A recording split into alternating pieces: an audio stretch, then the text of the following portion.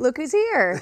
Good to see you. Great to be here. We love when you're here. It's a busy day for you, though. It's a really busy day. What's funny is today is actually International Goof Off Day, but I don't have the chance to goof off. There's just a lot of work to be done. Yeah. We still have a number of warnings and advisories to tell you about as scattered showers continue across Southern California. Looking at your max Doppler now, a significant band of precipitation working its way through Port Hueneme, Oxnard, Camarillo, as well as it marches towards Santa Clarita. We're going to go a little bit closer, and you can see next up areas like Malibu, Los Angeles, and of course Westlake Village.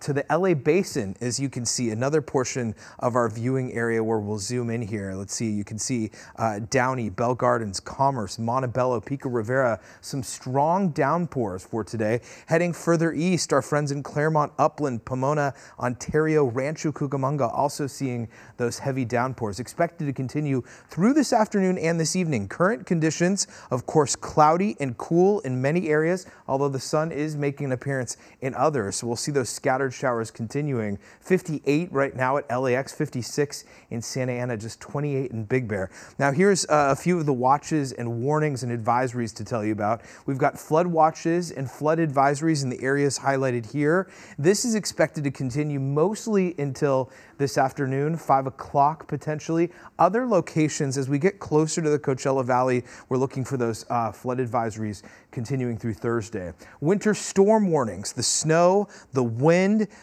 snow levels dropping in some cases in addition to the rain, depending on where you are. In fact, one area of concern, the 5 and the 14 and the Grapevine. You can see from Santa Barbara all the way to the mountains of the Inland Empire. And now to that high surf advisory. We've got that continuing until 5 o'clock early tomorrow morning.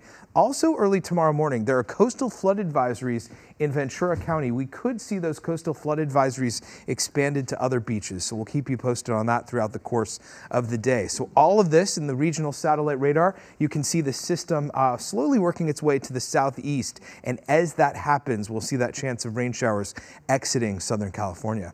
Highs for today, 55 in Van Nuys, 53 in Burbank, 56 Manhattan Beach, 57 in Bellflower, 62 in Garden Grove, 57 in Irvine, 55 in Chino, 52 in San Bernardino. Your 7-day forecast across the LA Basin, showers likely, of course, continuing through this afternoon and this evening, tapering off overnight. We'll see things starting to dry out Thursday and then really continuing through Monday.